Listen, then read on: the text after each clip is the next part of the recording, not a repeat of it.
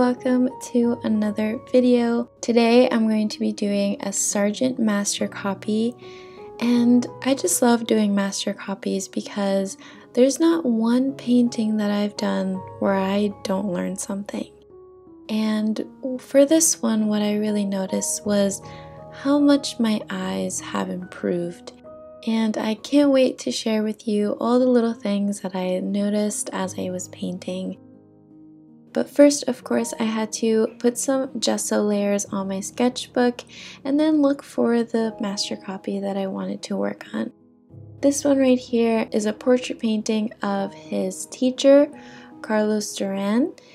And before we start with the painting, I just wanted to share with you my new desk.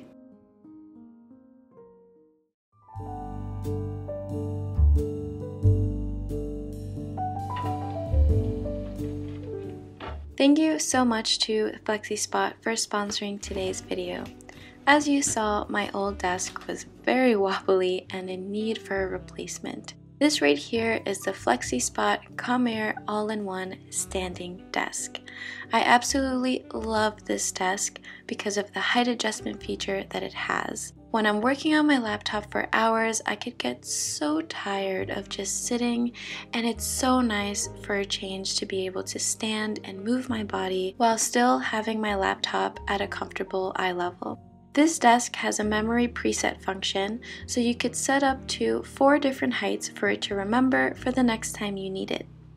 FlexiSpot is having a Prime Day sale on June 29th to the 30th, up to $100 off sales and flash sales on bestsellers.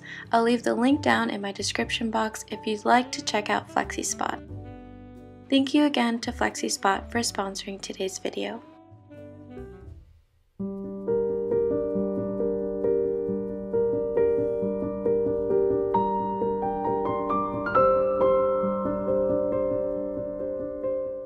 And now back to the painting process. I haven't painted in my sketchbook in quite a while, so I'm really happy to come back to it because I really do want to fill it up and do a sketchbook tour one of these days. But let me warn you before you continue on with the rest of the video, this portrait looks kind of creepy in its early stages. I don't really know why I went about it in the way that I did, but maybe it's just because I haven't done a portrait in a while, or I don't know. I was kind of just going with the flow and it looked pretty creepy in the beginning, so I apologize for that, but it does turn out to be a pretty good portrait and I did learn a lot, so I love to share that with you guys.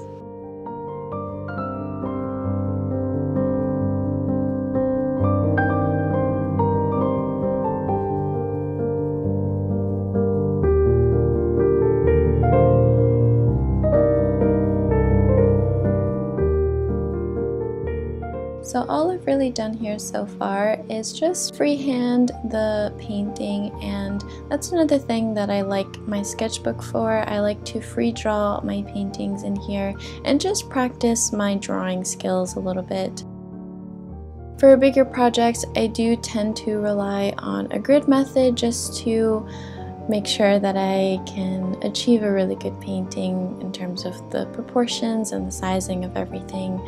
But I still do like to practice my drawing skills, and so my sketchbook is a place for me to do that.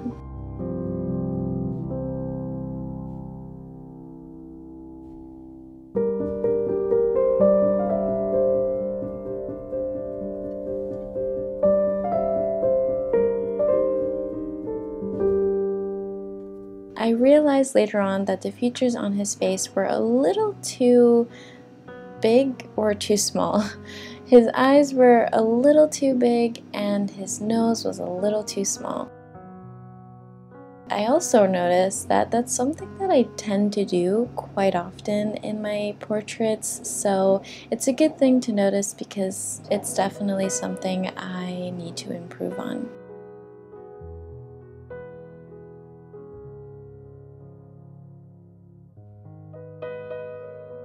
And so here is my very kind warning that we are entering the very creepy stage.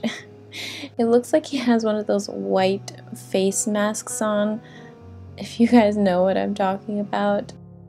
But don't worry, I will fix him up and he will look much better in a little bit. So back to the eyes, as I mentioned, the eyes were a little too big. So I feel that towards the end he ends up looking kind of bubbly. But nonetheless, I still find it to be a pretty good painting for all that I've learned. As I was studying Sargent's portrait, I realized a lot of things that I'm pretty sure I would not have realized back when I was a full-blown beginner. I know that he likes to use vibrant colors in very small areas, and I noticed that he likes to do that in the tear duct of the eye and also in the lips. So it was really fun for me to play around with the colors when noticing that. This is really random, but I also really liked how he did his eyebrow.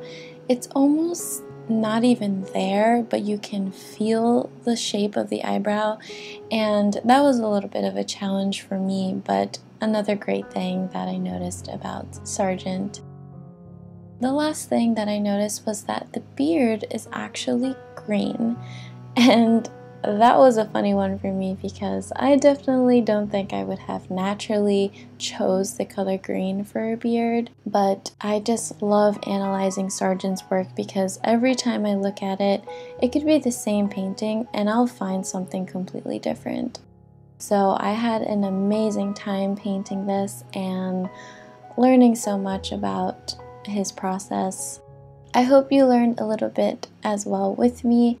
I'm actually posting this full process on Patreon so you could see the entire real-time process of this painting. I hope you enjoyed this video. Thank you so much for hanging out with me, and I'll see you here very soon.